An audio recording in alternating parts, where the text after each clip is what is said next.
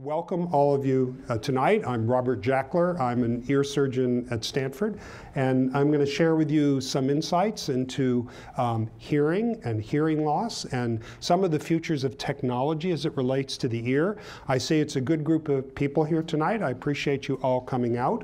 Can you imagine a world in silence? A world in which you could not hear Bach or Beethoven? You could not hear your grandchild's giggle? You could not hear a politician's speech. Well, 2 out of 3 ain't bad, at least. But you know, hearing loss represents a major problem in life. It impairs for children the ability to learn. It can limit the kinds of choices a young person can have occupationally.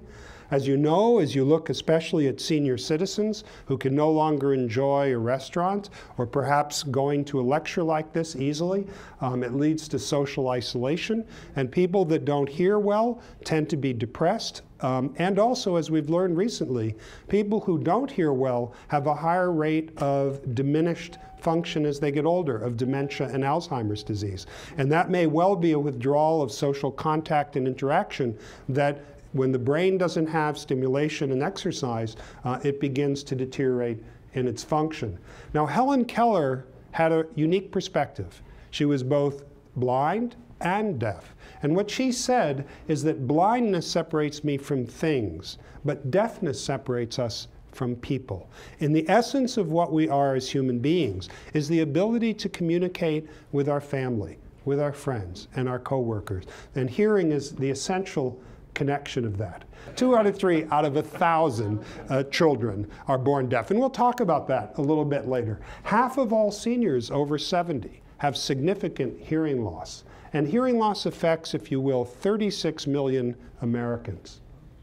Now, we have an initiative here, and I meant to bring brochures, and I apologize I didn't. For those of you interested, you can go to a website called hearinglosscure.stanford.edu, or simply Google hearing loss Stanford or research. Because this is such a major concern, we have a major effort here with a large group of scientists, a team of 70 at present, working to overcome deafness through regenerative means, to restore lost hearing. So it's a major effort with many different facets that we'll talk about later. Now, to understand about hearing, you first have to understand about the ear. And as you can see here, it begins with the ear canal, and sound enters and strikes the eardrum. Forgive me on the tape, I'm coming over here a bit. You see the tympanic membrane or eardrum gathers the sound through a chain of 3 bones to vibrate within the inner ear, the cochlea, which then generates a signal over the hearing nerve to the hearing part of the brain.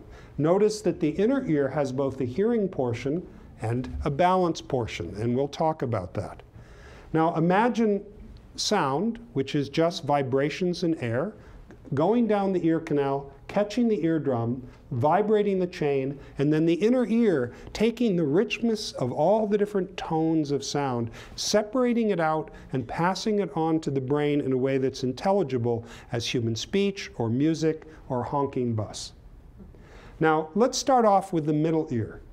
Here's the eardrum, the malleus, the incus, and stapes, simply hammer, anvil, and stirrup. The way the middle ear works is that the inner ear, the cochlea, is filled with fluid.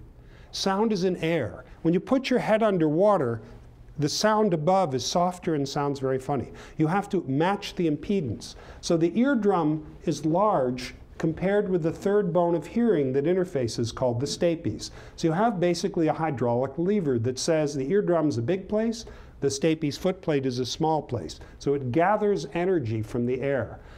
The bones are also cantilevered, much like a pump. Because the first bone, the malleus, is longer than the incus, it acts as a mechanical advantage to further amplify the sound. Now let's pass from the middle ear with the hearing bones and the drum to the inner ear. It's called the cochlea, which is simply Greek for snail. It has 2 3/4 turns, a very efficient structure, if you will, for packing things together. Within the organ of Corti within the inner ear, the cochlea, is the structure of hearing called the organ of Corti. that organ of Corti is where the hair cells are that sense vibrations and turn them into nerve impulses. Much as in the back of the eye, you may know you have rods and cones, you have hair cells within the inner ear. And in these various fluid-filled chambers, the vibrations pass upward, and then you see this membrane vibrates, and this series of hairs generate signals to the hearing nerve. Now, this is a beautiful illustration by an artist that works closely with our department. And you can see here the outer and inner hair cells. And when this membrane vibrates, those little hairs bend, generating nerve signals. Now, this is a hair cell up close and personal. You can see on the top there are little stereocilia. They're actually not hairs. No, if we regrow hair cells in the inner ear, we do not have a cure for baldness. It's a very different type of structure. These are stereocilia.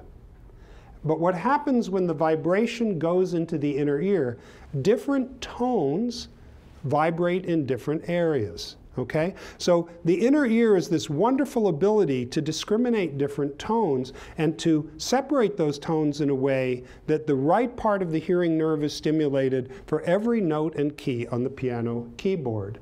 Now imagine if I tied a jump rope to the other wall and started to go like this. It would set up a wave pattern. If I go faster, it would be a different wave pattern. Well, that's what the inner ear does. So as this basement membrane vibrates from sound, the hair cells send a signal to the nerve fibers. Those nerve fibers travel down that central core of the cochlea into the hearing nerve, and from that inner ear and hearing nerve, they pass into the brainstem, then up through the thalamus, and on to an area of the brain and the floor of the insula that's the primary area where sound is understood. Of course, the hearing interacts then with areas of cognition and vision and other areas to give you a sense of where that sound comes from, to interpret it, to compare it with the memory about language in your brain. Now, the second part of the inner ear are the balance system. And this is actually very ancient. It exists throughout, all the way down to fishes. And it is 3 different loops in each plane of space. And when those loops move, you sense motion. And you have one on each side, and they work in a pair. Imagine rowing a boat. Most of you rowed a boat, right? When you go to turn, one goes forward and one goes back. And that's the efficient way to turn, right? So and they're normally moving. Okay, there's constant input. So if all of a sudden one inner ear stops working, what's going to happen? The oar still goes and you spin round and round. That's what vertigo is. And so when the inner ear suddenly has a disease, you get spinning and dizziness. Now let me illustrate for you how the inner ear balance system works. Most important thing that it does is it stabilizes images in motion. So imagine as we were evolving in the jungle, and in order to eat, we had to be able to run after an animal holding a spear. There's a rabbit bouncing, and you have to keep that rabbit right on your eyes and then hit it with the arrow to go home and reproduce and send your superior genes to the next generation, okay? So how does that happen? Well, take your hands and look in front of you. Now move your hand back and forth. Take one hand. Now you'll see it rapidly blurs. Hold it still now and do the same relative motion. Whip your head back and forth. It should be dead still. That's your inner ears. It's called the vestibular ocular reflex. If that didn't work, see me in the office. Now, what's actually going on here is within this loop, there's a little flap called a crista ampullaris. And in the base of that are a series of hair cells. So there's a fluid-filled column in the loop, and as your head moves, that flap moves back and forth. Constantly, that's what you're doing to keep oriented. Now let's talk about hearing. The way that we measure hearing is in a soundproof room by a professional called an audiologist. Now, in order to understand how hearing's tested, we have to know a little bit about something called the decibel scale, right? This represents the force of the sound. Imagine dropping a pebble in water and you see those rings. That's what sound is about. I'm speaking at around 70 decibels now. Unfortunately, that's freeway traffic as well. But around that level, as you get up to 90 or 100 decibels, it's loud enough to hurt the ear. And the threshold of hearing for a normal hearing person is 0 decibels. Just get a general sense of that. That's important because, you know, when you talk about vision, you hear 20/20. But when you talk about hearing, you talk about normal being 0 to 25 or so. And mild, moderate, and even severe hearing loss is when a very loud sound of 90 decibels, you don't even hear it. Now, there are 2 aspects to hearing. One is, how loud is it? But an even more important aspect is how clear is it? Because you can take a hearing aid and make it really loud. That's easy to do. But actually making it improve the clarity. So some people's ears who have hearing loss still hear with great clarity, and hearing aids work perfect for them. Others have distortions. And no matter how much you fiddle with the telephone, the wire's broken, and it can't carry a clear signal up. Now, I'll tell you a funny story. I, for years, have used that metaphor, and everyone in this room, I think, is over the age of 30 or 40 and knows it. You tell this to a young person, they cannot conceive of a telephone with a wire. I have no idea what I was talking about. Now, this is an audiogram, or a hearing test. This is how the results are displayed. The red line is the right ear, the blue line is the left ear. And imagine you're looking at a piano keyboard. The low notes here, the middle notes here, and the high notes over there. Now, somebody who's totally deaf and without hearing is going to be way down at the bottom. They'll feel it, the low frequencies, they'll feel it and respond. But the most important thing we listen to are people talking. And human speech is in the frequencies between 500 and 3,000 hertz in this box. And I'm talking right around down here. Men, a little lower frequency. Women, a little higher frequency. So that's the most important area. But if you think about human speech, there are 2 domains of frequencies. Vowels, produced here by your larynx. Ah, E, oo, O. They're quite low frequency. Consonants have the sound shaped by the lips and your mouth and nose. P, k, f, s. Now, most of you realize that the difficulties we have in speech is in understanding the consonant sounds, because our hearing loss usually affects the high frequencies first. So if I say soap, pope, and cope, people hear the ope and ope, but not the s, p, k as well, because of the high frequency hearing loss. Now, the most common hearing loss there is the gradual loss of hearing as we get older. And that happens for most of us. Even if you look at nuns that were brought up in silence, they lose a bit of hearing over time.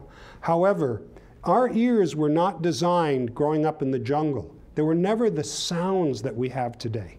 So that much of the changes in aging, especially in men who like to go and be in military service and work in factories and the likes, a lot of it is the wear and tear from excessive noise. But there is a preordained, just as we get gray and white hair getting older, loss of hearing that happens. It happens in a large fraction of people, more in men than women. And it doesn't seem to be especially associated with the major illnesses, diabetes and high blood pressure growing older. And it's at least in part genetically determined. If your father had hearing loss at age 60, it's more likely than not that you will start developing it, given today's medicine and health, at the same time. And what happens is in the high frequency areas, these hair cells begin to disappear. And so again, looking at that cochlear spiral, the bottom portion, which are the very high frequencies, by the time you're 25 years of age, some of those very high frequencies are already gone. And it works its way down, again, up the cochlear spiral over time.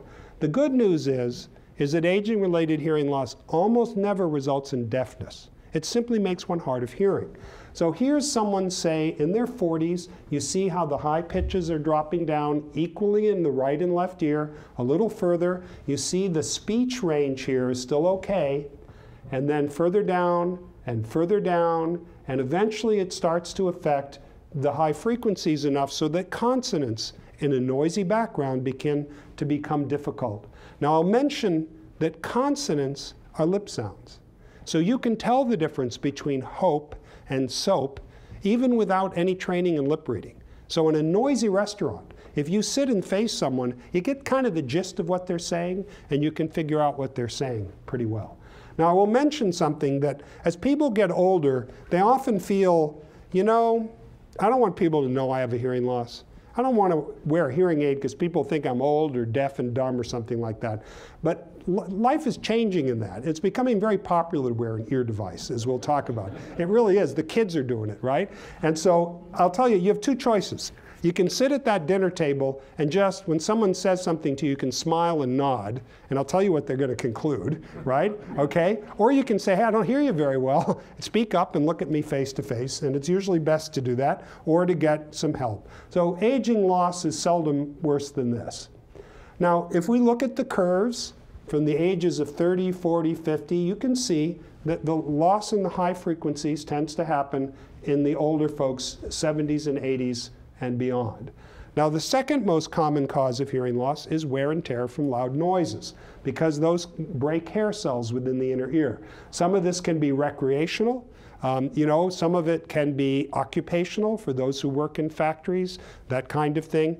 But imagine rock music. Have you ever noticed that rock music is all low tone emphasis? Ba-boom, ba-boom, ba-boom. There are no piccolos in a rock band for a good reason. Professional rock musicians, having listened to amplified music for years, no longer have any high frequencies. So if you look at the noisiness, it turns out you can listen to ordinary sound all day long and it won't hurt your ears. It will not wear out your ears. On the other hand, if it gets up about 90 decibels and more, which is a pretty loud sound, it begins to injure the ears. So if a fire engine goes by, put your hand up over your ears, okay? Protect yourself. Because, you know, when you add the aging changes together with wear and tear from loud noises, that's not a good thing. They're additive and it makes things worse. So imagine if you go out shooting, right? Impulse noises, as opposed to continuous noises, get into the ear and damage it more. So it turns out your ear has a defense against continuous loud noises. There are little muscles that tighten up in the ear and actually reduce your sound appreciation a bit. But a gunshot slams in and damages the ear even more. So I have seen teens go out in the backyard and shooting a whole afternoon, and one of the two teens comes in almost deaf the next day. The good news is that it partially recovered. But there are people susceptible to loud noises. If you will, there are differences in repair mechanisms in the inner ears. And this is what it looks like. Again, noise-induced loss. You see there's a little notch.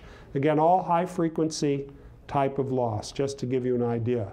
Now, this shows something which is called a temporary threshold shift. Now, if you've ever been to a concert or ever been in a really loud place, you notice your ears feel a little hollow and kind of ring. Okay, if we tested your hearing then, you'd have a big high frequency notch. And then over time, it repairs and gets better. And by the next morning, it would be better. Now, if you want to see this in your day-to-day life, after you've driven on the freeway with the radio on, leave the radio just where it was. The next morning you come and turn on your car and you go, oh my God, that's so loud. So you've been listening to it, you know, pretty loud over the wind noise and the road noise and all those kinds of things. So it can sneak in that way. Things that can cause that kind of shift are enough to cause a permanent hearing loss, partially. And this is what happens with a temporary loss. The hair cells push over and they may repair. Some people are very good and have steel ears and repair very well. Other people have tin ears, and they're more likely to sustain a permanent hearing loss. Now, if you want to measure the sound of something, you can grab an iPhone app that will allow you to measure the sound level. They have them for free or 99 cents. And that's a nice way to do that. There are a number of different ones. Protecting your hearing in noisy environments is important. Cotton balls are the same thing as a glass picture window to light. Sound goes right through them. You need to get, like the foam rubber earplugs, if you're doing really noisy things like a chainsaw, both in the ear foam and over the ear muffs are prudent. Belt and suspenders. There are some drugs that we doctors prescribe that can injure the ear. As a rule of thumb, it is not a pill. As a rule of thumb, it's through the vein. So if any of you here have significant hearing loss and you ever need treatment for serious infection by the vein in the hospital, when you come in, you or your family should mention to the doctor, hey, my family member has hearing loss. When you treat that infection, try to use something that doesn't hurt the ears. Because in fact, the aminoglycosides, gentamicin, kanamycin, those kinds of things can hurt the ear intravenously. And I often see people who had serious infections, life-saving treatment, but it made their hearing much worse. Whereas there are alternative drugs very often that don't hurt the ear. The more difficult situation is cancer treatment, where there are platinum drugs called cisplatin that injure the ear. But there are ways to protect it some by giving the medicines very slowly, by using lots of fluids and things, and keeping the ears at rest. Now I'm going to briefly mention a little bit about inner ear dizziness and balance troubles. Now, just like there's glaucoma in the eye, where the eye gets high fluid pressure, there is also a similar situation where you get high fluid pressure within the inner ear. It turns out the fluid-filled membranes within the cochlea and semicircular canals are a lot like a complex series of water balloons. And there's a place where the fluid is secreted in, and a place here called the endolymphatic sac where it is excreted and resorbed. What happens in a person with Meniere's disease, which is the popular name for high fluid pressure in the ear, or endolymphatic hydrops, is that that fluid space gets plugged a bit like having hair in the bottom of a sink. So you're still pumping in the liquid, but the liquid can't drain. Well, what does that cause? It causes a sense of plugging in the ear, just like coming down in an airplane. Noises, whoosh, often low frequency noises, and when the pressure gets really high, that little blue membrane pops. And when that pops, all heck breaks loose. You have a horrible vertigo attack. And it often goes on for 4 to 6 hours with nausea and vomiting, and it's quite miserable. Not terribly common, but not all that rare. So the hearing loss here is, you notice, is not in the highs, but is in the low frequencies. Now, every once in a while, someone suddenly goes deaf in an ear. Boom. It happens especially in older adults. It's probably a little blood clot. For example, if you have atrial fibrillation, or if you have a tendency to form blood clots that goes off and blocks the little blood vessel to the inner ear. And that can happen. Sometimes we can treat it with an injection in the ear. We treat it with steroids, and it often recovers. However, most of the hearing problems I've told you affect both ears equally. Getting older, noise.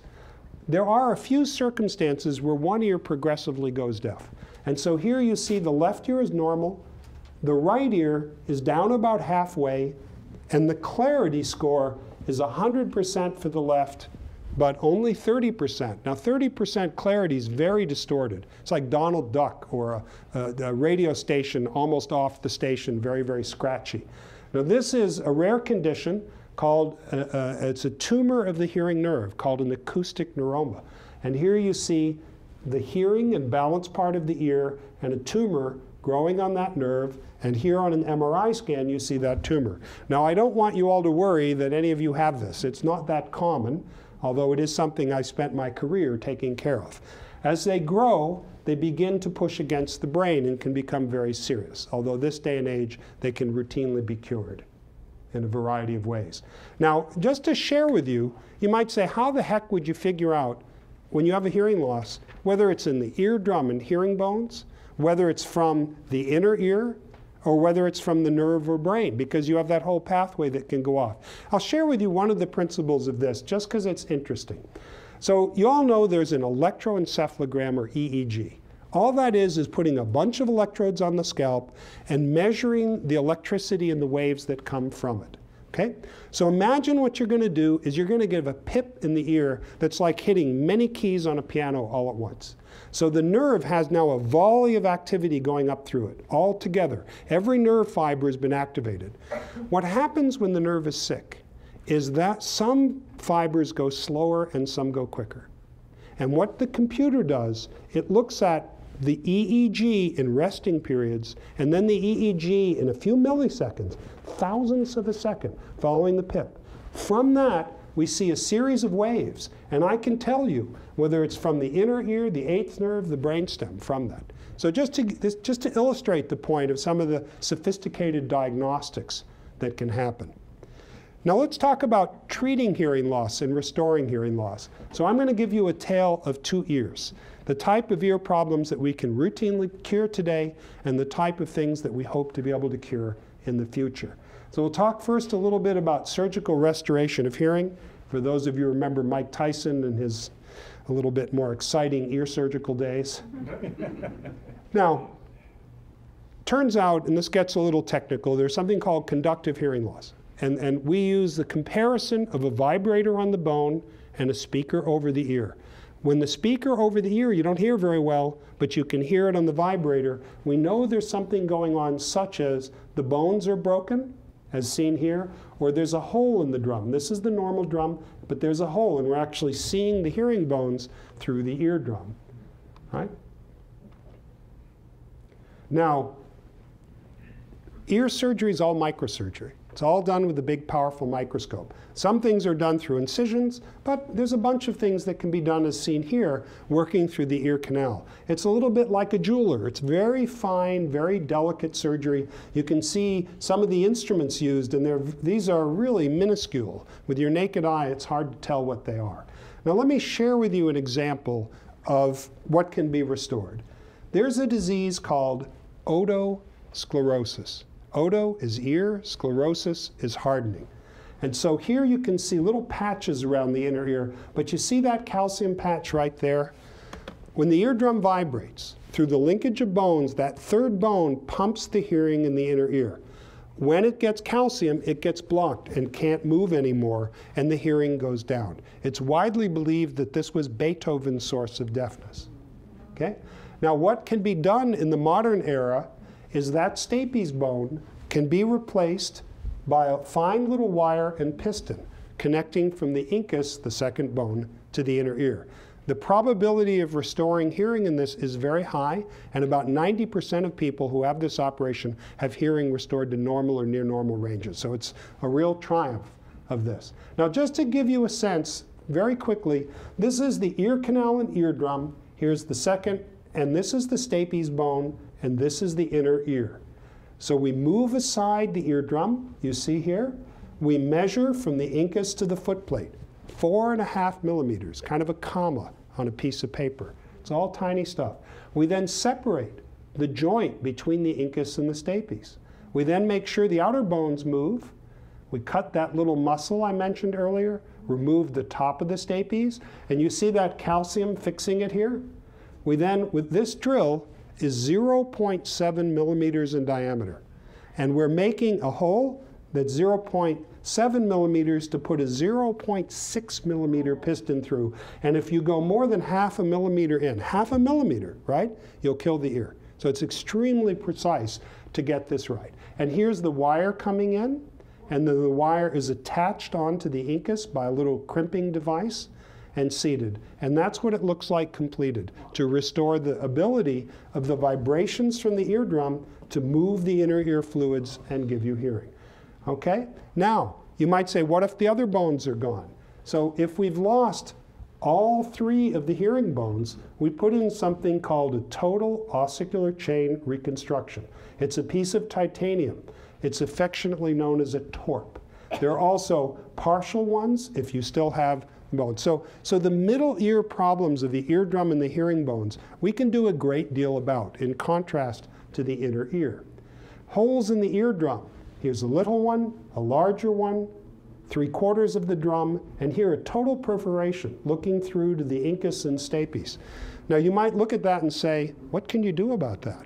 And the answer is fix it reliably, routinely, with a minor operation. How do we do it conceptually? We make a little incision in the ear canal skin. We turn the eardrum forward, so we're on the underside of it. We take a piece of the patient's own tissue, slide it underneath, turn the eardrum back, and that graft grows blood vessels into it, 95% or more, and will repair the hole in the eardrum with resolution of infection and restoration of hearing. Now there is a disease called cholesteatoma. Cholesteatoma is when a pocket of skin grows in from the eardrum. You know, when you rub skin, little white flakes come off. And skin wants to be on the body surface. So if you get a pouch going in, all those white flakes build up in it. And it's a form of chronic ear infection. And this brings up the concept of what's the mastoid. Many of you may have heard of the mastoid. Well, if you think about it, you have a nose, and you have sinuses in your cheeks and your forehead. That's basically what it is for the ear. You have the middle ear behind the eardrum, and then you have this honeycomb bone behind, and here it's been opened surgically. That's what's called a mastoidectomy, to open it up, and that's sometimes necessary in disease. Cholesteatoma pushes back into the mastoid. You see that white pouch like that. This type of disease usually has bad smell and pussy drainage from the ear. It's not a very nice thing, but it can be cured. Often when we cure it, we use a laser. Why? Imagine you have some of this abnormal membrane on the stapes bone here. If you went and handled it with an instrument, those vibrations would represent a huge sound to the inner ear and hurt hair cells.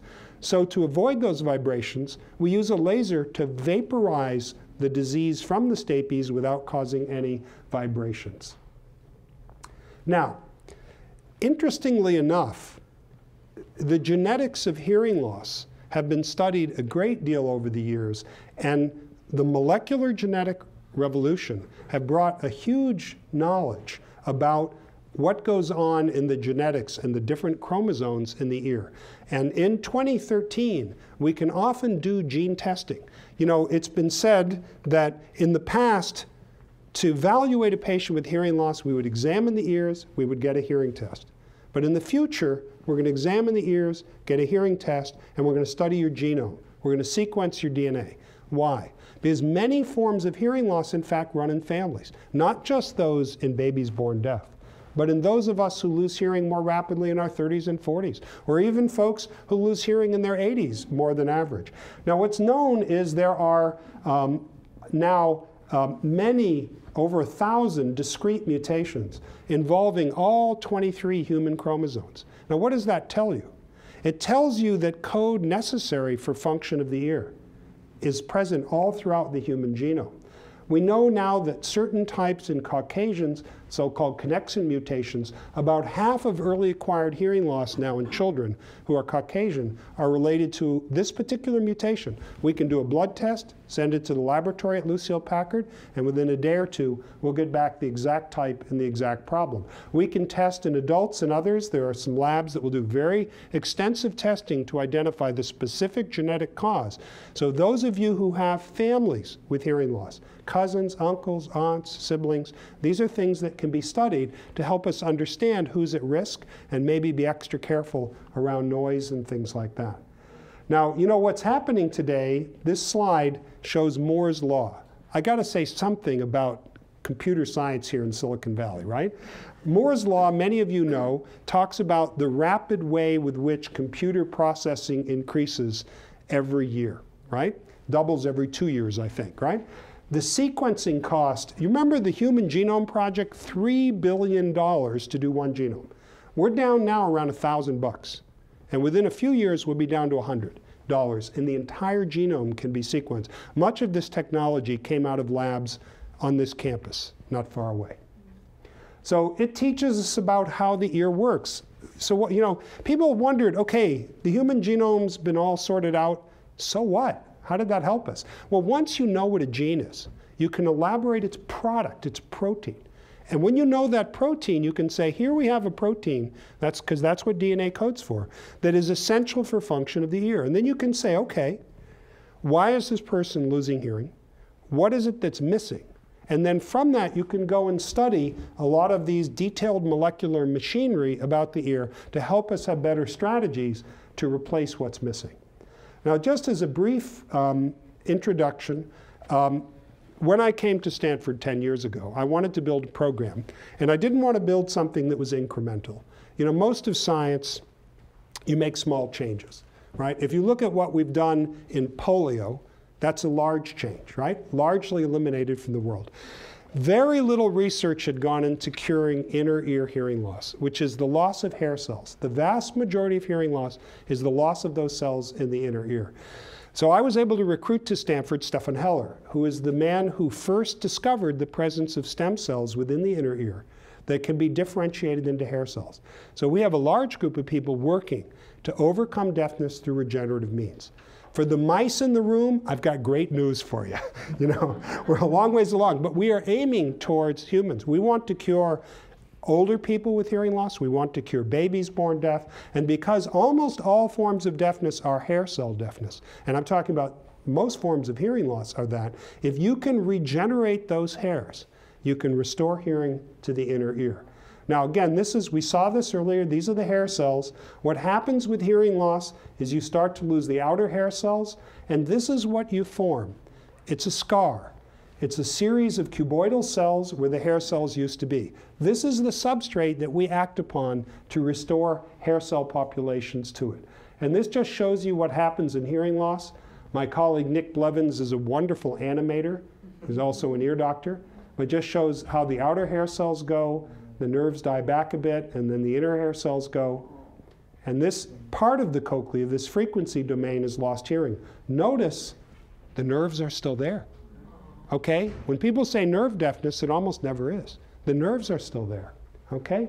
So why is it that the inner ear is a favorable place for regeneration? Well, you know, when you think about stem cell therapies and regeneration, it's mostly places like the bone marrow, right? And people with leukemia and things like that, right? Solid organs are a challenge because of architecture. If you've lost your kidney and you have to make a new kidney, you've got all this complex structure that has to be reformed from the get-go. The same is true with the liver and many other areas.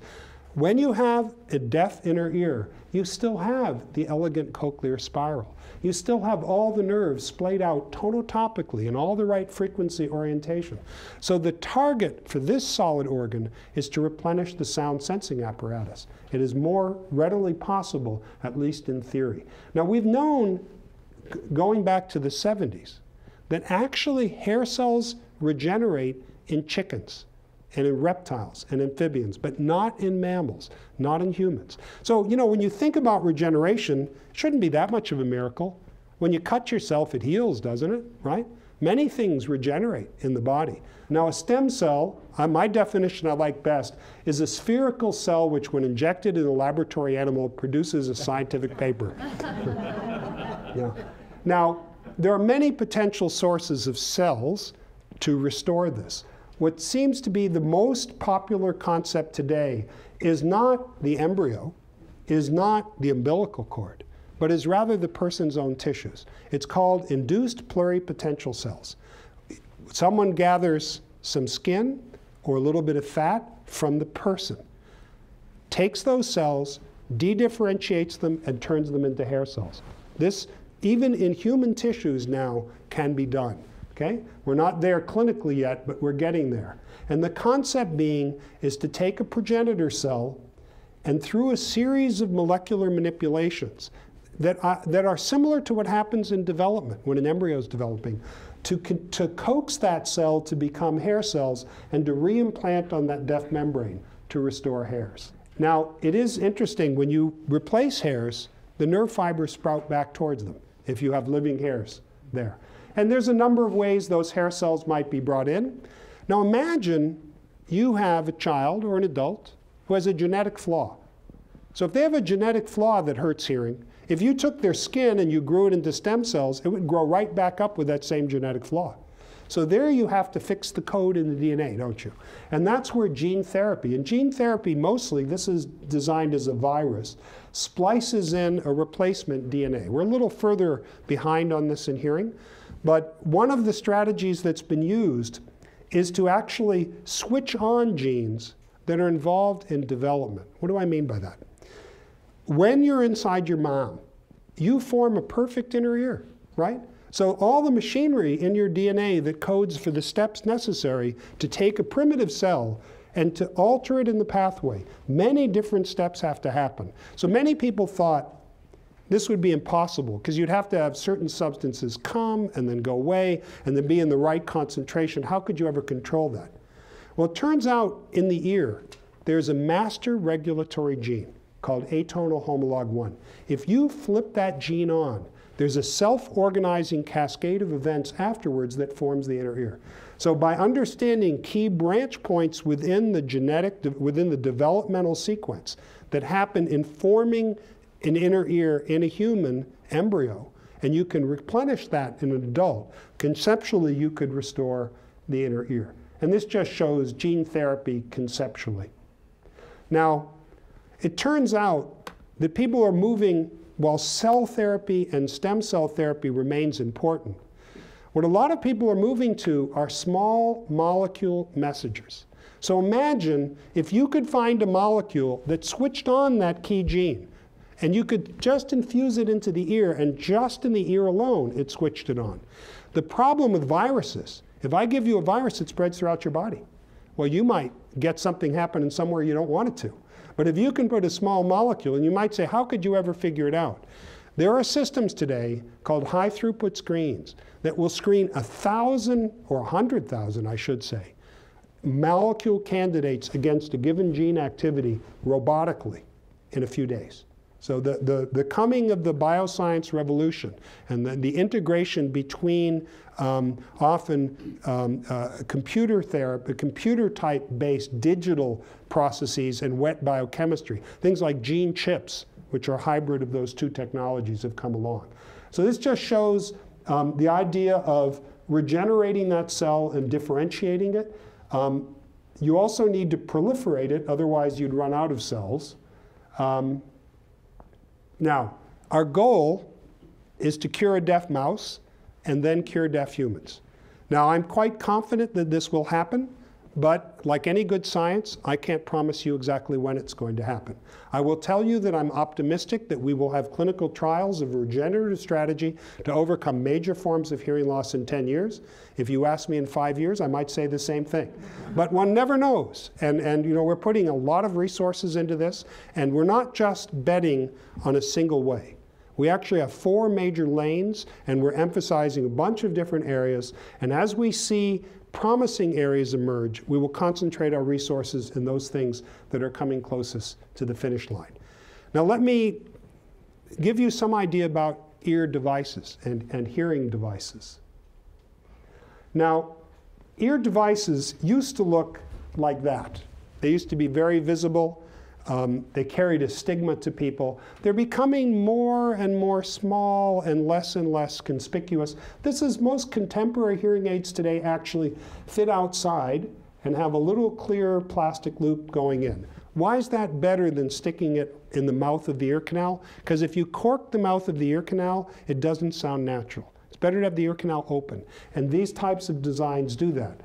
Hearing aids today are fully digital. They've come a long ways. They do a number of tricks. The biggest challenge isn't understanding a person face to face in a quiet room. They're great at that. The biggest challenge is a noisy place where there's competing noises, because hearing aids make everything louder, not just what you want to listen to. Now, more and more high-speed processing can recognize noise from human speech.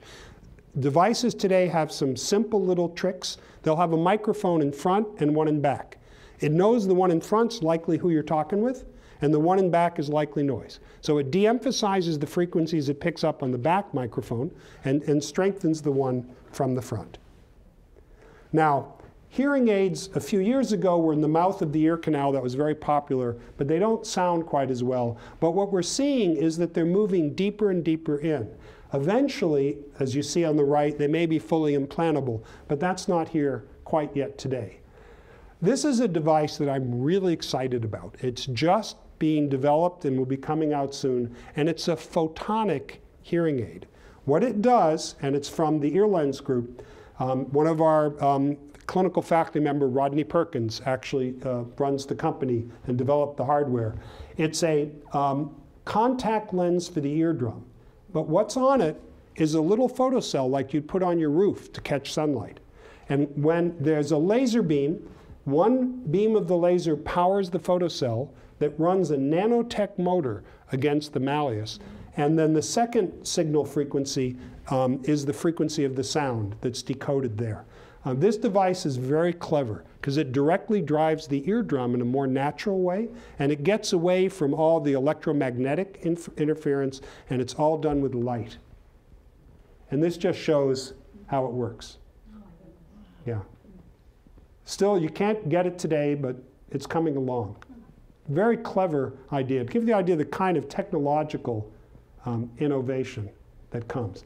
Now, let me tell you, in those that are completely lacking hair cells in the inner ear, they're totally deaf, there is a really miraculous technology called the cochlear implant, some of you may have heard about.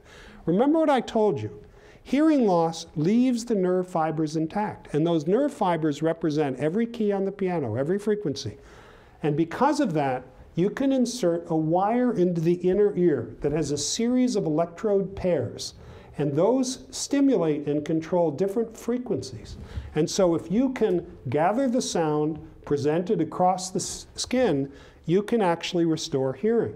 Now, this is what an electrode implant, this is behind the ear, the implanted electronics, and here's the wire coiling within the cochlea to be near the hearing nerve.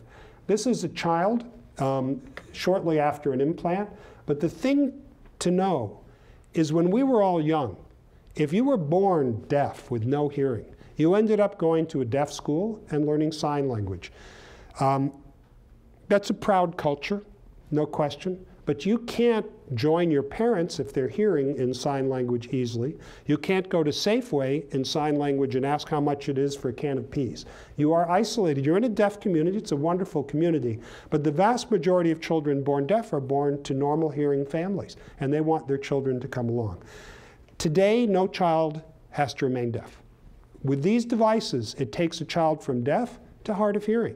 And in fact, kids, when they're very young with their developing brains, by getting some pretty good sound in the ear, they actually do amazingly well. We have a number of students at Stanford, top students, who were born deaf and have cochlear implants, live in a hearing world, go to lectures, and understand everything very well. So we really can replace the lost inner ear with technology today when there's deafness. We'd rather prevent this, but still it's quite remarkable.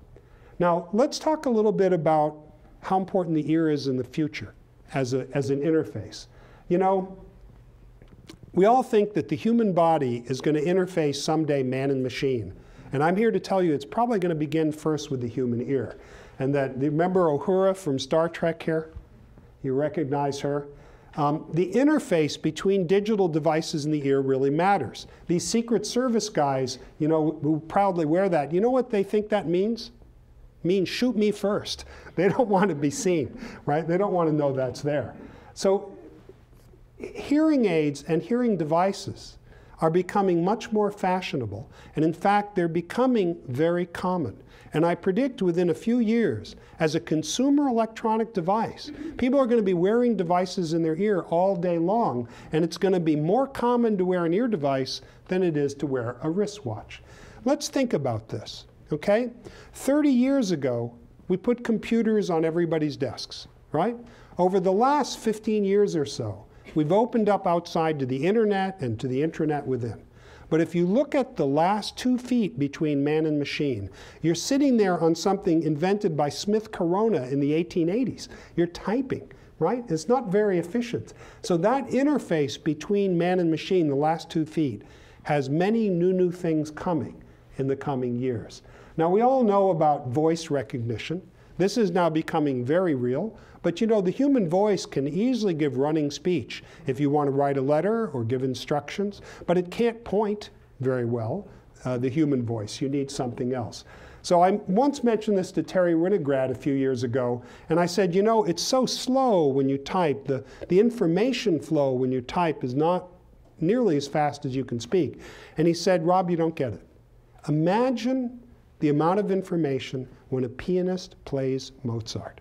So imagine your interface with the computer in the future will be your voice telling it things and giving it speech, your eyes moving cursors and controlling and moving, your hands like the Wii, you know, this is maybe an early version of this. But imagine to that computer, you're going to be moving your hands in complicated and meaningful ways while your human voice and your human ears interface to those machines. And you've all seen the Google glasses coming along. Now, I've mentioned before that if you stick something on your ear, you're old and you're dumb, right? I mean, that's just the way people have thought about hearing devices. Why did that matter? Only about 30 to 40% of people who could benefit from hearing aids wear it. And almost anybody who needs eyeglasses wear them today, right? Now think about it. You take a piece of plastic and glass, you stick it in front of your face, and society says that you're either smart or you're stylish. You stick something in your ear and you're old and dumb. Now, it doesn't make any sense. But the point I'm making is that is utterly changing today, because young people are wearing ear devices all the time. It's becoming a badge of technological prowess. You know, grandpa goes to the senior center, hey, look at what I got. You know, I got this razor, this really fancy one. So this is what's coming. It's different.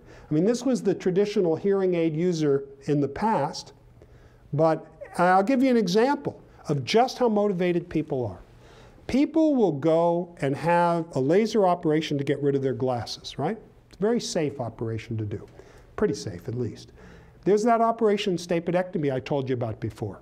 What I didn't tell you is it carries a nearly 1% chance of deafness in the operated ear. 1%. Now, if I told you I could get rid of your glasses, but there's a 1 in 100 chance I'd make you blind in the eye, you tell me to stuff it, forget it, right? But if, instead of to not wear a hearing aid, people are willing to undergo that kind of risk. It shows the bias, if you will, against hearing devices traditionally. But today, hearing devices are becoming youthful and stylish, elegance and beauty. Famous soccer players wear the things in advertisements. Brad Pitt, the digital gentleman and highly evolved human. Paris Hilton wears bling on hers. Even Jesus wears hearing devices today, you know? So what are these devices that we're going to wake up in the morning and stick in our ear going to do? They're, of course, going to be our voice-controlled telephone. Telephone, turn on, call home. And it will do that. You can get this today. These are some first-generation devices. It's your interface to the computer, of course. It's your ear pod, right? You don't have to carry something around in your purse or belt. All of your music, all of your audiobooks.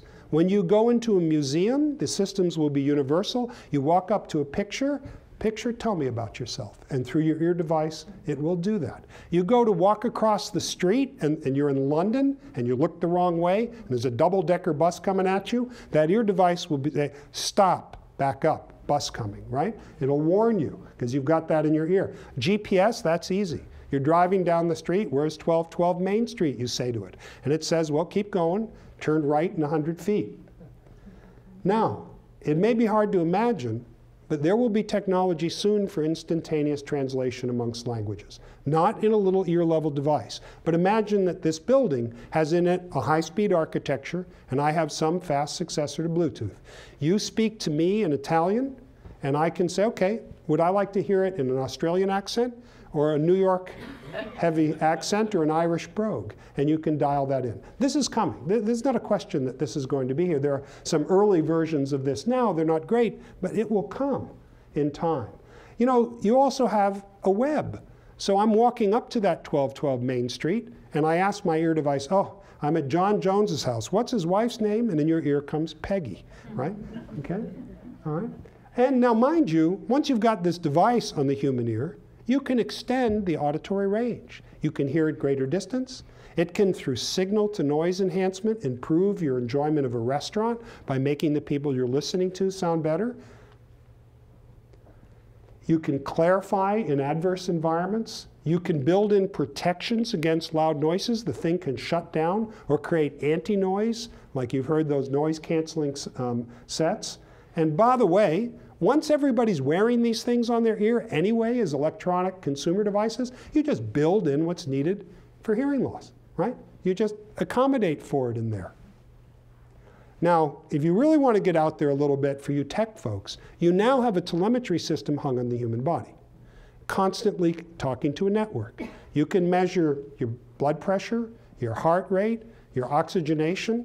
You can have a little sender on your chest and your EKG. So instead of knowing what your oxygen saturation is a couple of times a year when your doctor tests it, you can know it every minute. You can go online and see what your oxygen is every day. You can, so the appreciation of diseases, for example, like diabetes, You'll have a continuous map of 365 days a year of what your sugar is. Just like the astronauts did in Apollo in the 70s, where they had all this monitoring.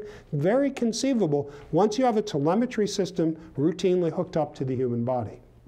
So with that wild and futuristic thought that's probably not so far away, the ear's a cool thing.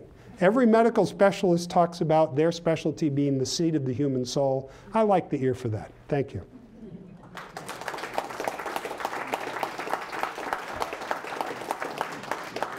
Now, good time for some questions. How did I do on time? Oh, look at that. Wow. Almost exactly an hour. It's amazing. We'll start from the front. Yes, sir. Is it common to injure your ear with Q-tips? The question is it common to injure your ear with cotton swabs? I'm not going to endorse Johnson & Johnson Q-tips. So if you think about the ear canal as just a skin-lined tube, there's a special adaptation at its entry that secretes earwax. It's not dirt. It's actually, you need it there. If you didn't have it there, think about when you wax your car and how water beads up. If you got water in your ear, it'd stick. And the earwax repels it. It's also important to catch bugs. If you think about growing up in the jungle, they get stuck in the earwax. So all I recommend for cleaning earwax is a washcloth on your finger. Now, because the wax only forms in the first part of the ear canal, if you take a cotton swab and go in, what happens is very much analogous to muzzle loading an old cannon, where you're ramming it in. You get some of it out, but some of it goes in. And what happens is that the ear has a special adaptation to get rid of the wax in the outer third. But when you poke it in too far, it doesn't have those little hairs beating it out, and it builds up, and you get a wax impaction over time. So bottom line is, cotton swabs, you ever notice the pictures show it like this? They never show it like this. It even says all over, don't stick in your ear. Of course, a lot of you do. But, and it is possible to perforate your eardrum with them, for example. People come out of the shower on a slippery ground doing this and slide and do that. Yeah, and it makes you wince. But you've already learned, I can fix that. I'm not recommending it, and I don't want you to push it through to the other side, okay? Or you can floss, right? All right. Yes, ma'am. We'll come back. My audiologist tells me that I should wear my hearing aids now and not to wait for too long because of the communication between the nerve cells and the brain, that this connection cannot be restored. Yeah. But So, when you are restoring your hair cells, what happens then in the brain? okay. So this is a sophisticated question, and I'm going to repeat it in essence, is should you restore hearing early, or because does it help the brain itself? Now, we used to think that the brain was rigid and immutable and never changed. But we have learned from recovery after stroke, for example, people who lose their speech, who some weeks later it grows back. People who can't move an arm, and it partially or completely restores. Now, that's not just brain tissue healing. Actually, the dead part of brain is gone. But around it, plasticity, neuroplasticity happens. So imagine in the hearing part of your brain in the temple that those frequencies, the keys and the piano, imagine a series of, like a rainbow of different frequency bands. If you've lost your high frequencies for many years, nature is very economical. It's going to reassign that part of the brain to other purpose. So there is a reason to restore hearing as close to normal as you can, rather than wait until you've had many, many years of hearing loss. Now, if you take someone who's been hard of hearing for 20 years and put a hearing aid on them, it doesn't mean it's going to sound the way it would have to a 20-year-old. So some people actually have adaptive strategies where they gradually try to reprogram the brain map. These are things on the cutting edge, but they slowly restore it in ways that change things. Now, I'll give you another example to that. Let's say you have a very high frequency hearing loss, right? You can't hear much in the highs, a little bit. You could take your CD of Beethoven, and you could take that and you could alter it so that for a person with hearing loss, you'd make it fit the audiogram in a way so that the piccolos were made much louder, but the bass kettles weren't, right? So you could actually digitally alter the sound to trick the brain in the ear, right? And this can be done actually today. But I think the issue of neuroplasticity, how the brain changes, is a sophisticated question. I compliment you. And there's a lot of study going on that now. Yes, sir. I've had difficulty not with ascent in planes, but with descent in planes. Yeah. And sometimes extreme pain. And I wonder what can be done to alleviate that and what kind of damage to expect from it. Yeah. This is a really common problem, and it's the one of flying in the ears. And I'm going to put back up an image to help explain this. Now, the ear has a space called the middle ear, behind the eardrum, between the eardrum and the middle ear. And there's a tube that goes to the back of the nose called the Eustachian tube. Most of you know about that. That tube sits closed, except when you swallow and when you yawn, it opens up. Now, imagine that the pressure in the middle ear is high. It's going to take, and imagine you have a flexible tube, it's going to blow it open. But if that's suction, if it's low pressure, which is what happens when the plane's descending, that low pressure sucks on the flexible tube and it locks closed. So let's talk about, first of all, I want to tell you, as unpleasant as coming down in an airplane and having a stuck ear that's painful and doesn't hear very well, it's generally not dangerous. It happens all the time. Why you hear babies crying on the way down in the plane, because they're getting it, because babies' tubes are narrow and flexible. What I recommend for that is a few things. When the plane first starts going down, start to get some liquids or chew some gum, because when you're swallowing, it opens. If you wait, let's say you're asleep, and you wake up while the plane's descending and your ear's already very painful, it is harder to inflate it. Now, to help it, most of you know this, you pinch your nose and blow hard. If you can also pinch your nose, blow hard while swallowing, it's not so easy, it will actually open up and pop it even better. If you land and your ear's still left up in the sky and it's still plugged, go to your hotel or go home, get in a warm shower, breathe lots of warm, moist air, and pop your nose. Now, for those of you who have this often, take some decongestant antihistamine, whatever works well for you when you have a cold or allergies, and do it about 4 hours before arrival so it absorbs in your system. If you're going to Los Angeles from San Francisco, you do it a couple hours before you leave. If you're in the middle of going to London, you take it mid-Atlantic. Also have some spray. By spray, I mean like neosynephrine or Afrin. And when the plane starts going down, 2 puffs while breathing in each nostril, let it soak in, and then 2 more puffs, because you got to get way to the back of the open nose now, and then follow that. There are some pilots and flight attendants who get it so badly we put little tubes in the eardrum, just like we do in little children, to stem ear infections. In an adult, it's something, it just takes a minute in the office to pop a tube in. The downside of having a tube in your eardrum is you can't scuba dive, and you have to wear earplugs when you surface swim. Okay? Other questions? Yes, ma'am. Does scuba diving affect your ears at all? Yeah.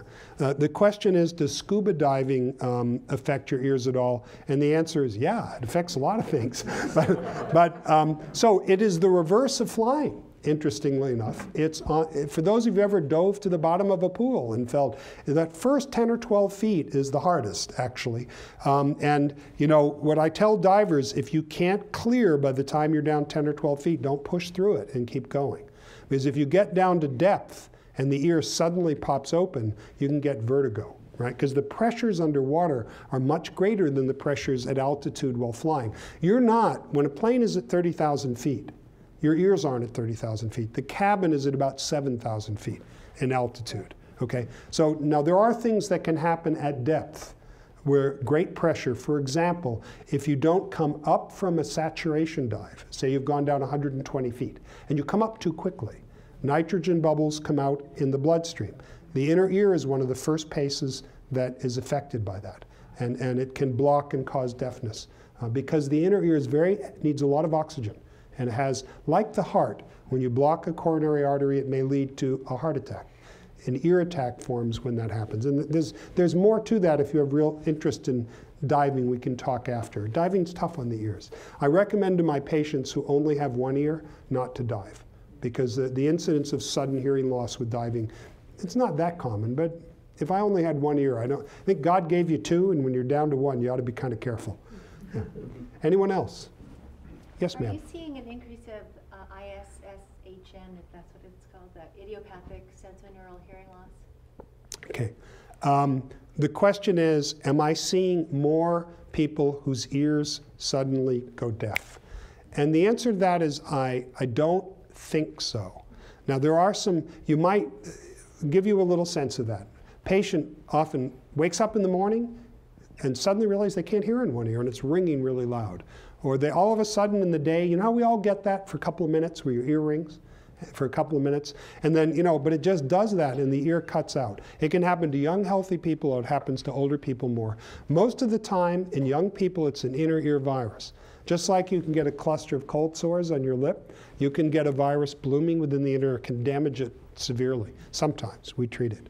I don't think I've seen epidemiologic clusters or a lot. That's an interesting question. Anyone else?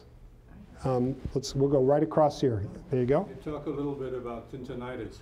Yes, okay. Yeah, about tinnitus, that's tomato, tinnitus, or tinnitus, right?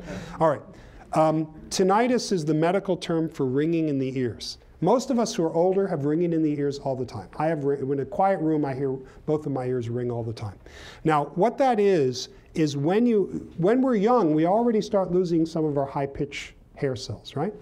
The nerve fibers that go to those hair cells, when the sound sensing cells are gone, they become irritable and start to rhythmically discharge, even though no sound's coming in the ear. And because those nerve fibers are hardwired into the hearing part of the brain, in that case the high frequency part, you hear like that. Now, the vast majority of us with ringing in the ears, you get used to it, doesn't bother you much. When you're in a quiet room, it might bother you some. What I tell people is that your perception of the ringing is always a balance between healthy outside sounds coming into the ear to keep it busy and that obnoxious inside sound. So if you turn on some soft music in the background, some people use environmental noises like a fan. Some people have you know, sounds on their iPod like wind blowing through the trees and things like that. On rare occasions, a very few people really find it very difficult. They're often very productive, people who work really hard and really need to relax, and then they get into relaxation mode and they can't stop thinking about it, right? It's not really about the ears in a way, it's about needing to relax and having difficulty. And often, again, I will stress to you that amongst the probably 30 million Americans with ringing in the ears every minute of their life, and about everybody over the age of 70 has this, or not everyone, but almost, the vast majority of people just shrug it off and don't bother them. But there are a few people who it bothers, and there are a number of techniques to help suppress it. There's not a cure for it. You certainly, if you have ringing in the ears and it troubles you, should stay away from aspirin and aspirin-containing products. You should be careful about loud noises. Just like if you have a sore knee, you're not going to run a marathon, right? Because it will stir up the ear in that way. Other questions? Yes, ma'am. Yes, I think it's me. I got a hearing aid in 2007, and it was a little Otacon. And it was so small, I lost it about a month ago. Yeah. So now I'm looking at replacing. What would be the best course of action? All right, Get so the same thing, what do I do? okay, so the question is, I had a hearing aid, I lost the darn thing, I'm kicking myself because it ain't cheap. Well, let me start out on the ain't cheap point. I think that hearing aids are absolutely unconscionably expensive. They are ridiculously expensive. I think this is an industry that is ripe for disruption. I will disclose that I work with a company that's looking to turn your iPod or your phone into your hearing aid for $2.99 plus your earphones, right? I mean, so if you rip apart a hearing aid, it probably costs the manufacturer $40 in materials and things like that. And they're charging $3,000 and $4,000 a piece. Hey, it isn't, you know, we at Stanford have a very sophisticated hearing center. We do dispense hearing aids, but we're stuck by what manufacturers do. This is ready to be disrupted. It is unsustainable. There are many older Americans on pensions or in Social Security that just can't afford it. Medicare doesn't pay for hearing aids. Most health insurance plans don't pay for hearing aids. So after that bully pulpit, so what is the champagne of hearing aids, you're asking? And it's not so simple. Okay, so I would go into your audiologist and I would be careful about hearing aid dealers, okay? Somebody on this is probably going to send me death threats from hearing this. But there's a lot of folks who really have fairly unscrupulous business practice. You know, how much is it, sir? how much you got, that kind of thing. And you really need to work with a reputable person who spends time to carefully fit it. The way it sounds in a soundproof room in the audiologist's office isn't the same thing as when you're out with your friends playing bridge, okay? So you have to have a time to try it in day-to-day life and see whether you like it. And in the state of California and most other American states, if you're not happy with it, you bring it back and you get it changed. And if in the end of the day you really don't like it, you ask for your money back, except for some mild fitting fee. There's not very much. So you have to work with the audiologist. I don't actually fit hearing aids myself, but there are a lot of good people around. But go to someone reputable if you can, okay? Yes, sir. About her question about when you should start hearing it, I know from taking my father to the audiologist, they always tell him this story, you have to start now because it'd be hard later. So there was a room full of the manufacturers over at Encina at a lecture one time, and when I asked them that, they said that's not true, you can start anytime. Right. So the question relates to early fitting of hearing aids in early hearing loss as opposed to later when it's more severe. And I couldn't agree with you more. I don't think, so it's interesting. Recently, you may have seen in the popular press that people are talking about how hearing loss and dementia, Alzheimer's disease, seem to go together, and that, so now you got hearing aid dealers saying, get your hearing aid now so you don't go demented. Well, that's not necessarily true. So in general, if a person, it depends on your needs in life. You know, if you're someone who largely sits quietly with your spouse, and you're not going out to lectures where it's hard to hear, movies usually aren't a big problem. You can get amplified telephones and televisions. There are all sorts of devices. You can go to listening assistive devices if you Google that. There are many companies that make things. On the other hand, if you're having trouble in day-to-day life, that's when you really need to think about it. And that's how I explain it to people, is the time. Now, generally, you wouldn't wear eyeglasses with the lens on one side. So most people who have hearing loss in both ears, I don't recommend fitting just one, because there is an advantage when both ears participate. You're able to listen and hear better in adverse listening situations, better than just one. And that's, frankly, really the name of the game, by and large, is that ability is really crucial to making hearing aid work. Now, I'll tell you, hearing aids have come a very far way in the last 10 years in their capabilities, but they're still a long ways from being perfect, and they're often limited by the ability of the ear to discriminate sounds. Making it louder doesn't always make it clearer, right? Yes, sir. Do you ever diagnose ischemic auditory neuropathy? And how? I know that it's a problem with the eye, and I'm wondering whether the auditory nerve sometimes is damaged by a lack of blood supply. Yeah. So the question is ischemic auditory neuropathy, which is a lack of blood supply to the hearing nerve. The part of the brainstem where the hearing part of the brain is sometimes has strokes. A blood vessel comes, that's what a stroke is when a blood vessel closes or it bleeds and it takes out a portion of the brain. However, the hearing part of the brain is so near the seat of the soul in the brainstem that if you get a major infarct there, you're usually devastated. It's not just hearing. So selective blockage of a blood vessel to the nerve or the hearing part of the brain is not that common. And you could take out one side hearing part of the brain completely, and you'd still hear. And the reason for that is there's a decussation, the pass cross. So you have two. You would have some difficulties, but you would still be able to hear in that way. Now, ischemic change, blocked blood vessel to the inner ear, is common and can be quite serious, but not to the nerve so much. Anyone else? Yes, sir. I have difficulty getting the meaning of something that someone else has said, having the sounds turn into English words in my head, so to speak. Right. And I theorize that I don't have a problem particularly with my ears, although I do have some hearing loss, but that it's further in. It's the brain trying to translate. Right.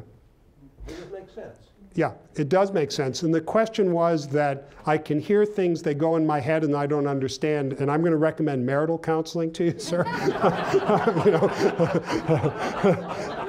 So, although I'll tell you that every wife in this room knows what I mean, right? There are occasional people with what are called auditory processing disorders. Now, I'll give you an example of something we can all relate to, and that is you're driving into an intersection and there's a bunch of cars coming from different directions, and you suddenly, whoa, your senses are taking all that in, and you're overwhelmed. You can't quite make sense of it. So there are people in hearing kind of that way. Some people, when they're distracted, it's difficult that way. There are some tests that can be done about central processing. It's become one of these things that has gotten a bit too popular for children, the auditory processing disorder, you know, and yes, that's real, but it's also one of those things when your kid isn't going to well in school, it's easier to stick a disease name on it. And there's a whole industry of people who will charge a lot of money to try to, you know, make your kid do better. So I do believe you. There are people that have processing problems where sounds don't necessarily relate in the way you'd want. We can talk about it a little bit afterwards. But it's not so much the ears, it's between the ears, how it's processed. And a lot of times it has to do with sequence and time, right? You just can't track that much at one time. And you get overwhelmed, like going, you know, sitting too close to the movie screen when the roller coaster scene comes on, and you just, oh my God, it's overwhelming. There are people whose ears are that way. And there are also some people who just find sounds disturbing, that just are what's called hyperacusis, and it just jangles them. We've all had times when sounds bother us, you know, fingernails in a blackboard being a common one. And there are some people who are just wired that way, where it's difficult. I'll maybe take one more. You've all been a wonderful audience to stay this long. Yes, ma'am. Yep. Okay, did you say that at Stanford there is an auditory place that we could go to have an audiologist do something, or and fit you with hearing aids? Yes, so the question is, you might be surprised to learn at Stanford we have ear doctors and audiologists and they fit hearing aids, yes. And you can, Stanford, so you could Google Stanford Otolaryngology, which is the worst medical specialty name of all. I'll share with you my fun story of that. I had a call a few years ago from a woman from Athens, Greece, asking me about a condition and whether she should come to Stanford. And I explained to her, I said, you have to understand, I'm an otolaryngologist. That means an ear, nose, and throat doctor. And she says, I know, I'm Greek. So if you go Stanford ear, you'll come up with it. And they're happy, and my audiology group is happy to do hearing tests and fit hearing aids, either with your family doctor or your ENT doctor. And we are actually open, interesting that you asked, we're opening the Stanford Ear Institute next year.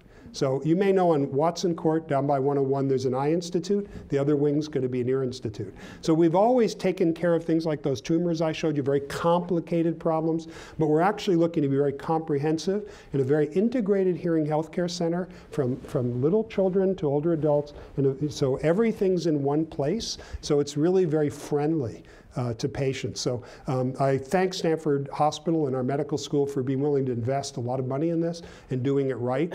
But we should be able to provide well, we already do provide excellent service, but it's going to be even more convenient and well integrated. And God knows there's parking, which is probably the most important thing of all. All right, with that, I'm going to leave it. And we can, all right, go ahead if you're. I just wondered, it seems that after you wear them a while, your hearing actually decreases when you take them off. So the question is, when you've been wearing your hearing aids for a while, your hearing seems to decrease when they're off. So I haven't heard that. I will tell you that modern hearing aids have what's called compression circuitry. If they just made everything louder, imagine you took a loud thing and then made it super loud, it'd be bad for the ear. But they actually compress down so that something that's loud just passes through. It even compresses it. So that is not usually the case. It may be simply that when you've been wearing them, you're hearing better, and you take them out, you know, it's like walking into a movie theater from the bright sun, and suddenly I can't see, right? So you may, an hour or two later, not be any different perceptually than you were in the morning. With that, we'll stop. I will stay here for a few more minutes if a few of you have questions. You've been great, really interesting questions. I want to thank all of you for that.